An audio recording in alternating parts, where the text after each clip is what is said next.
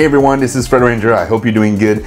In today's video, I'm actually unboxing one of the greatest camera of all time, and I'm so happy that I have it back. If you watch the latest video, you'll see that I had one for a weekend, and I could not resist actually buying it back. I tried to manage my way around not having this camera, but it was missing my kit so much that I decided to buy it. So, without further ado, let's see what's in the box here. Don't you love it when you have a brown box that arrives at your door? I certainly do, because it's usually some goodie, and lately, and for the past year I would say, it's been some Fuji goodie. So let's see if this is the case here. I think it is, because it's coming from a camera store in Canada, so I think it might be it. It should be it. There you have it. This is the Fujifilm X100. Very nice packaging, as they are known for. Fujifilm is known for very good packaging. I remember the X100, the original one, when I unboxed it. Actually, I can put a video here, I think, or here, if you want to see it. That was from like 6 years ago. That's an old video. But I remember the box was so incredibly well done. Not just the outside box, but the inside one, where the camera would be presented in a little box where you had like some fabric in there, and it was really well made. So let's see what's in the box of an Fuji X100F. And like I said, I could not resist buying it back, because I have the X-T2, really happy with this camera. Also have the X Pro 2, and I have the X70, but the X100 was so missing from my kit. It's just the perfect size for traveling and for street photography. So again, could not resist not buying it. So very nice packaging here from Fuji. As always, let's see what's inside that black box that Fuji is now known for. So inside the black box, you have a white box with the nice little X on it. And when we open up that box, you're gonna find some literature here. Lenses, yes, Fuji lenses are good. Love it. The manuals, like always, as usual, I really entice you to go download the PDF version, put it in your iBook or put it in your smartphone and tablet, so you have access to it anywhere you are in the world. And then we open up the box, and as you can see here, there's no fancy box like the original X100, but you are finding all the elements very easily. So the first thing you're gonna find in the box is the strap. Obviously, if anyone has a good recommendation for a leather strap, I would love to replace that one. I mean, I'll use that one. It's an okay strap for now, but I was looking at Gordy strap. I think they're pretty good. Also some Sailor strap with the other fabric there. But ultimately, I would want a strap that actually looks good with the camera, but also very good quality, without having to pay ginormous shipping fees. As you know, I mean, I'm in Canada, so sometimes the shipping fees are just killing it. So strap is obviously the first thing you'll get outside of the manuals, and then you'll get that charger that we're all familiar with, which is your Fuji charger, and it's gonna charge obviously the batteries for the not just for the X100, but also for the X Pro 2 and the X-T2, which is pretty cool. And there it is. This is the battery, and this is the newer battery. So this is the NPS 126S, NPW 126S, and this is the latest one, the one that deceives the heat more efficiently. But of course, you can use the NPW 126 also in the camera, although I'm not sure it's recommended. You have your USB cable to be able to either charge the camera, which is really cool, and also transfer files if you need to. I would not recommend doing that, but if you have to, you do have the USB cable to do that. And then this massive extension that comes with the charger. And again, if you watched my other videos, there's a little hack. Of course, you can put a Mac power cord little thingy that comes with your laptop power cord, and you just put it in there, and then you have a wall charger, and it's less cumbersome to travel with.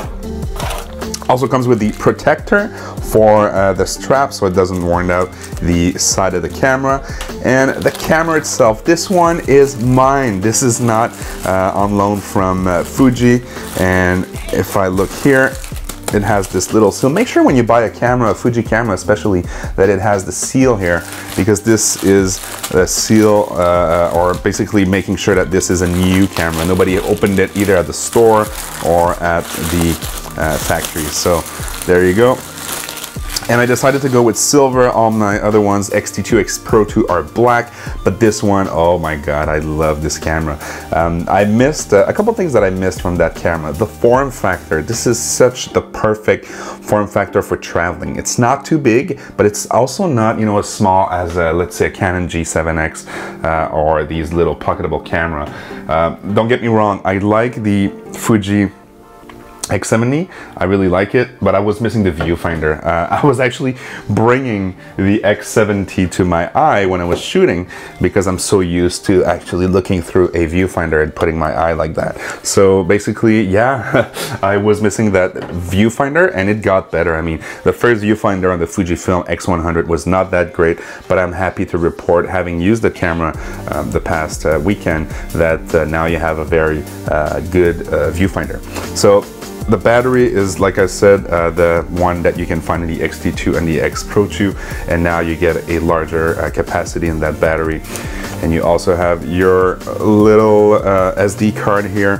One thing that I don't like, and I think they should have you know, fixed, is where the tread of the tripod mount is. If you look here, it's actually right here. So if you put a plaque here or something to hold your camera on a tripod, you won't be able to change your battery because it will interfere with the battery door here. So that's one thing that I think Fuji could potentially do in the next iteration of the Fuji X100. The joystick, of course, I won't do like the same video that I just did one video ago. If you want to watch it, you can just click here or here. I never know where that with these cards are. Anyways, on the card that will show up. Can't wait to go shoot with that one. This is 24 megapixel of pure joy with the X-Trans sensor, X-Trans 3 sensor, so the same sensor, X Pro 2, X-T2, of course with the dials edition here. Oh, the dials feels really nice actually. I forgot about that feeling of the dials on when I shot it last weekend. Also the ISO dial, yes, some people are not happy with that, but you know what, for me, I will change that auto ISO, and I will play with my ISO with the front dial if need be. So I like to reassign all my buttons. I still don't like the Q menu here where I can hit it with my thumb, but somebody in the comment from my last video actually made a really good suggestion, and it was to use my thumb grip that I have with my X Pro 2, or to order another one and put it right here so my thumb would actually rest on the thumb grip and not on the Q button or the dials here. The other really cool thing about this camera is the fact that you can buy some converter for the lens, a tele converter, and you can also find a wide angle converter. So I'm really considering getting these ones and making this my ultimate travel kit without having to bring, you know, the heavy guns. I'm going to Brooklyn next weekend, not the one that's coming, but the one after. And yeah, although I might bring that for some like very intense portrait shooting, I might actually end up using that very camera for, you know, 70–80% of my shots, just walking around Brooklyn and New York. I think this is the ideal camera for that. Another thing that will make this camera very cool is the actual weight of it. Like if you put it on your neck or if you have it in your bag, it's basically not heavy at all, and it makes it for again a very portable camera. So that's it. This is just the unboxing. This is what's in a box of a Fujifilm X100F. I'm so happy to have that camera back. If you have any questions about the camera, please let me know. If you want to see some photos of the X100F, I will put that on my Instagram feed. If you're not following me on Instagram, click here or somewhere where I'll put the link or the handle, and you can find me at Fred Ranger on all the social media platforms. Please make sure to ask your questions below. If you have any recommendation on the strap, like I said, please put them down below too. And I'm Fred Ranger. Be happy, enjoy life, and enjoy your gear. Cheers.